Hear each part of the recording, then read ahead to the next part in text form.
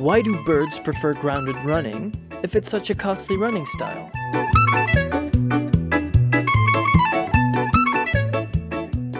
Birds use a different running style than humans.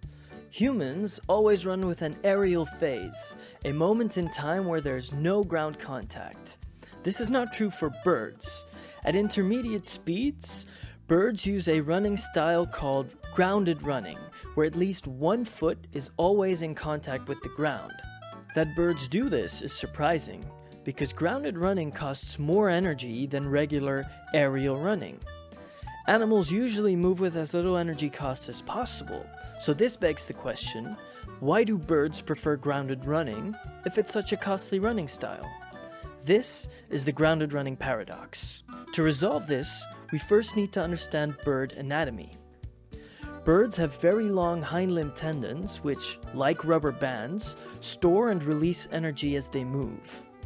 Birds also stand and move with crouched postures, although this can be hard to see because their hip and knee joints are covered by feathers. To resolve the grounded running paradox, you would have to isolate the effects of these two anatomical features. Now, this is essentially impossible in a real bird, but not in a virtual bird. We've built a musculoskeletal model of the emu, a large running bird from Australia, and used this model for multi-body physics simulations.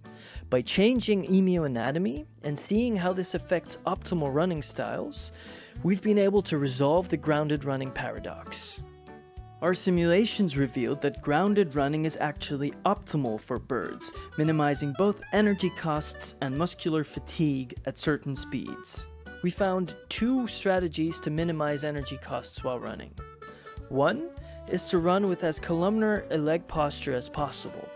Humans do this, but birds physically can't achieve this due to the forward placement of their center of mass. The other strategy is to spread out ground contact time over as much time as possible, leading to grounded running. This strategy dominates in birds because their muscles are tuned to generate the highest forces in crouched postures.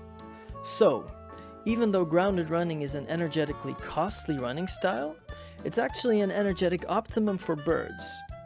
Grounded running also provides them with other benefits such as stability and injury prevention. And, since birds inherited their anatomy from non-avian dinosaurs, this behavior that we see in birds today may have actually first evolved with their dinosaur ancestors.